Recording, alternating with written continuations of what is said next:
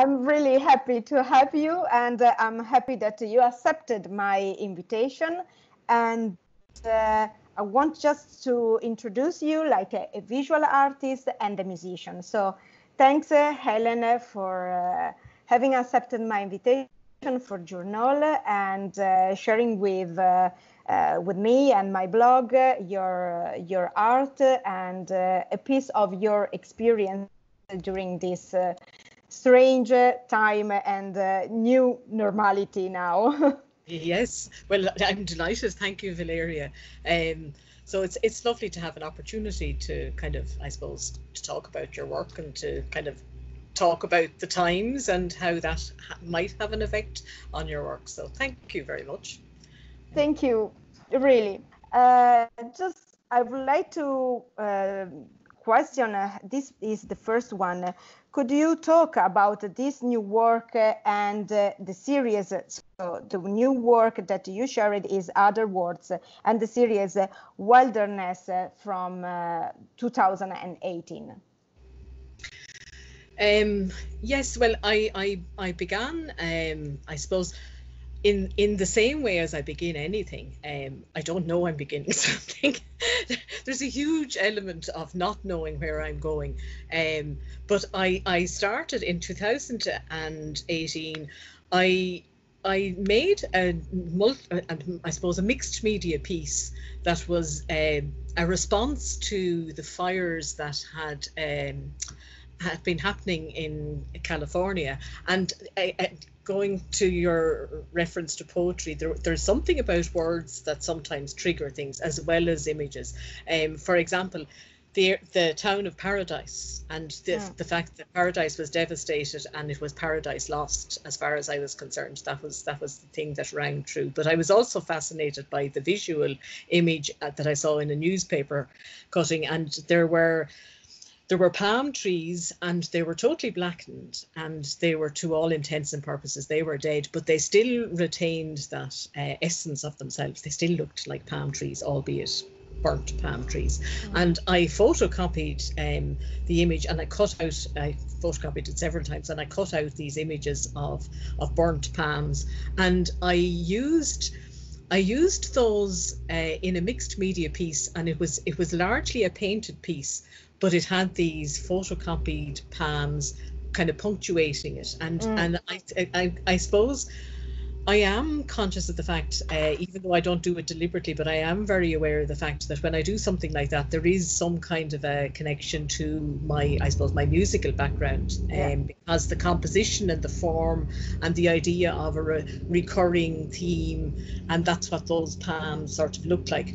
But I was reminded in that piece of the wilderness paintings of Peter Doig, the Canadian artist whose work I had seen in Dublin in the RHA. And his work had actually moved me to tears, and I had never been moved to tears by a painter before.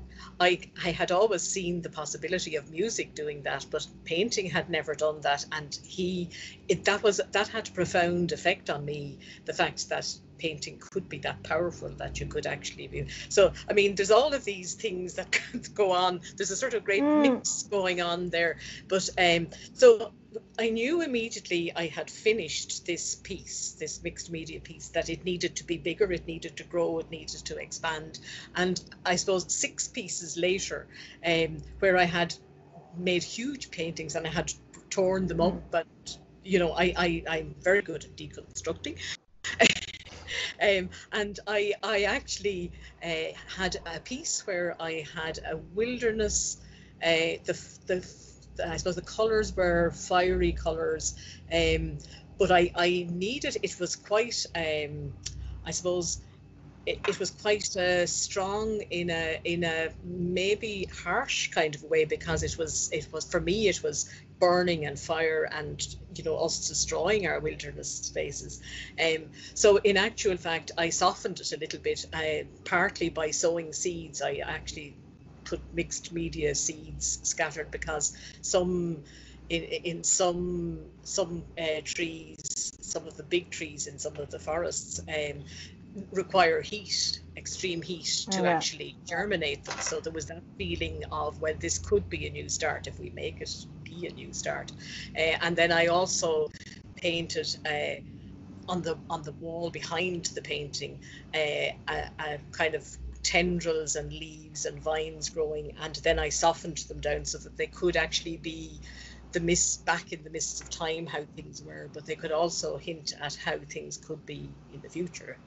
So I suppose I knew at this stage that I had shifted from being interested in the delicate and fragile balance that a person has in kind of maintaining their equilibrium, and that's what I had been working on up to then. And I realized that I had shifted now, and that my concerns were the environment and how fragile the world is and how devastating we can be towards that world.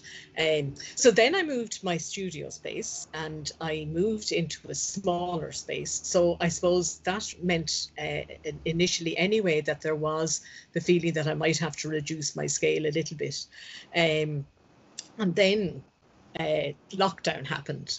So those two things, I had settled into my new space and had got used to working in it, and I liked it, and I was kind of enjoying it quite well.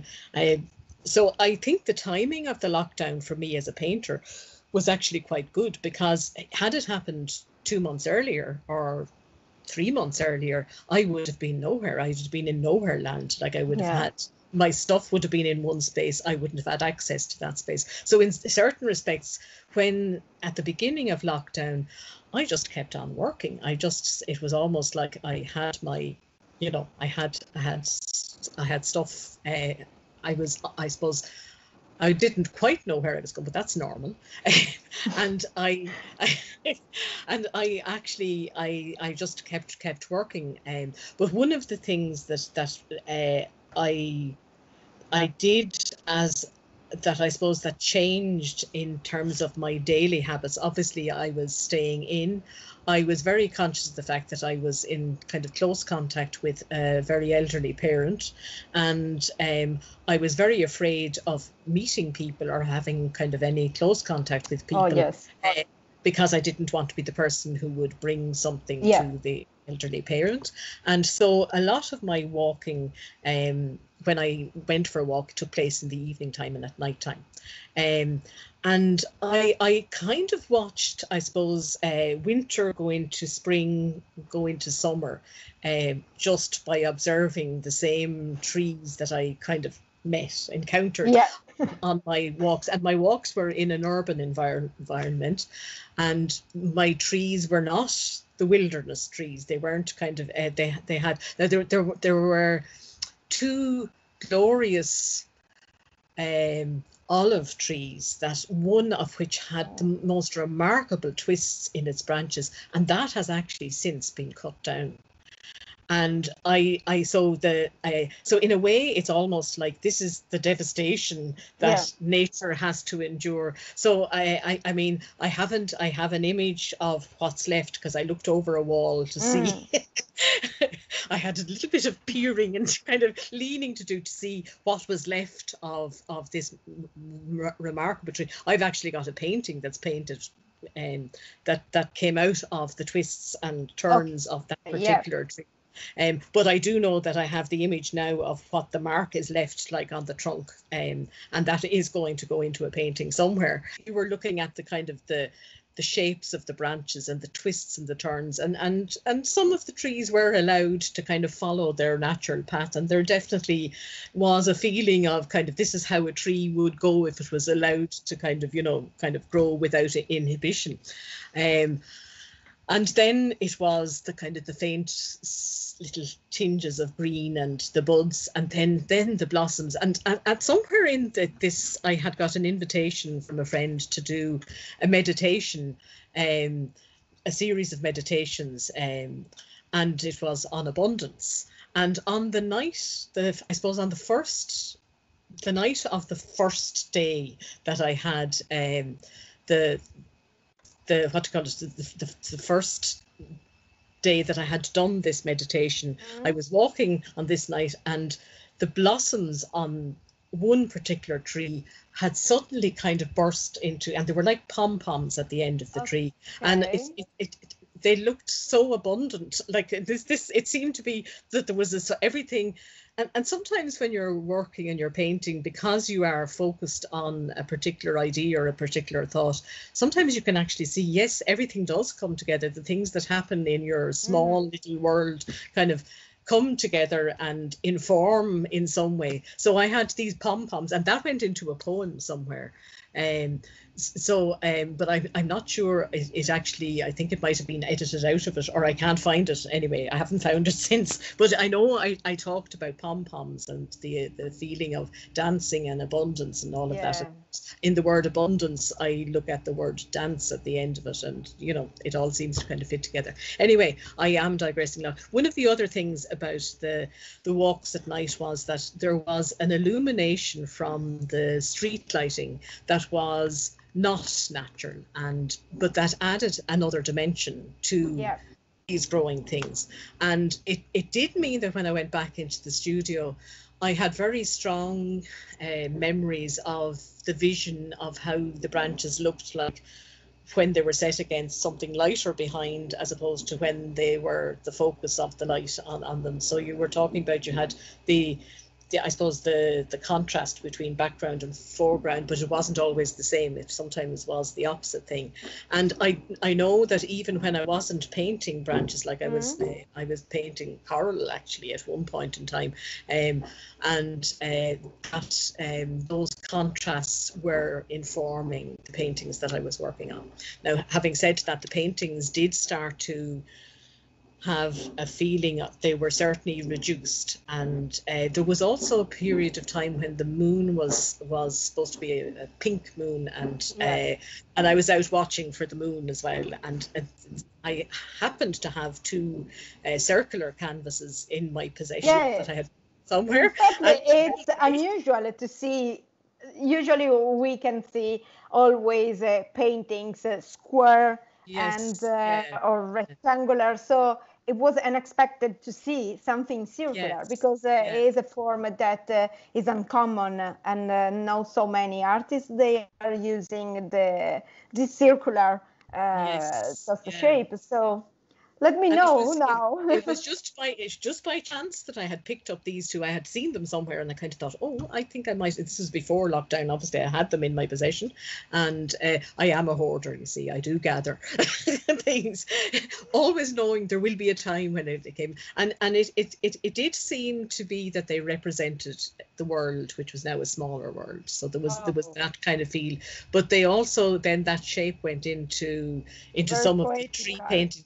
Because it was the moon, it was the world, it was a whole lot of other things. It just crept in as a sort of I suppose, like an idea. Like sometimes I have a leaf pattern. It's almost like a pattern. So I think there's quite a lot of pattern. I think I fall back to pattern kind of quite regularly. I mean, I collect fabric and textiles, and I mean, anyone who knows my house knows that there's a lot of stuff in it.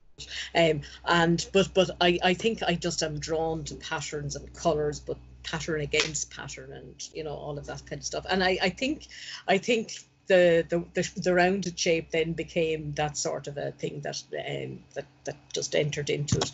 But it was representing world and the smallness, and the scale of these definitely. Scale was smaller than what I had been doing previously to that. It was almost like I was now focusing on the micro as opposed to the macro of the. But I have since there's a sort of a shift. I suppose what I did find was myself zooming in and zooming out a little bit. And when I was writing something for you, I did talk about the fact that one of the things that I did during lockdown was I started sowing seeds. Now, I would kind of probably do that anyway, but because I had more time, because I was locked, I actually managed to water them. I managed to nurture them and mind them and kind of pot them on and move them to something else. So I now have tomatoes that I'm eating that kind of, you know, they are now ripe and stuff like that. But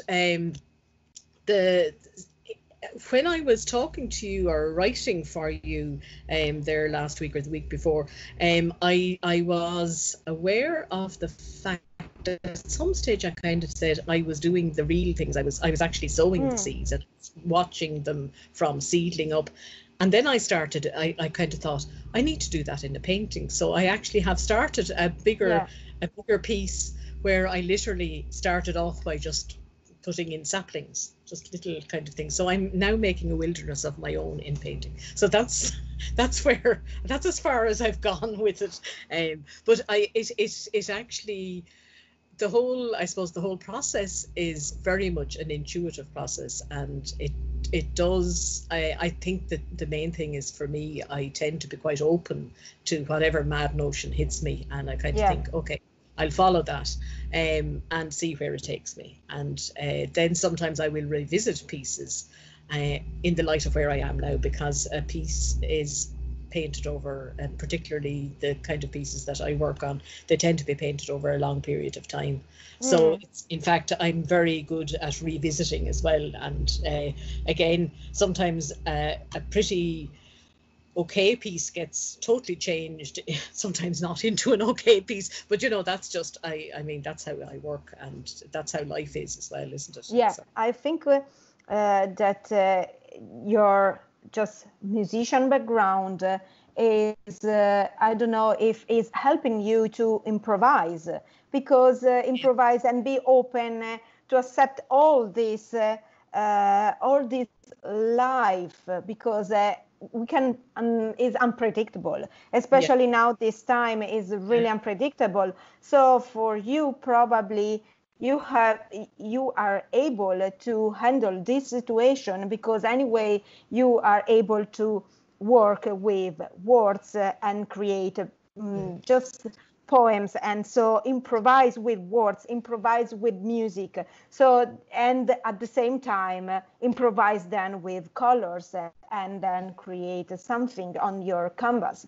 So probably this is something that you can recognize in you, and just admit that all these your skills, they are helping you to just to perform and react in a certain way, if I can say, to this life so strange and unpredictable.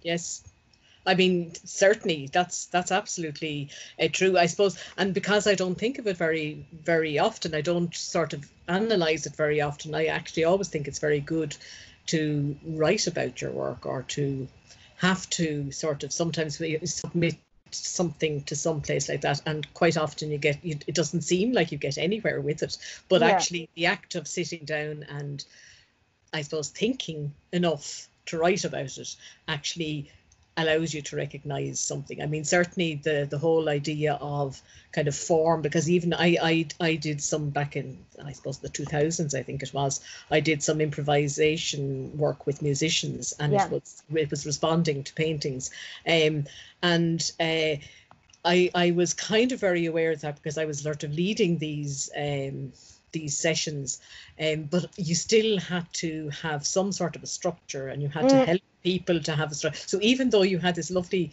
creative thing going on and improvise like nobody knew what they were going to do, there were still structures. And I suppose in my painting, I think I'm very conscious of I suppose I paint everything in a painting. Everything can, the possibility of everything can go into a painting.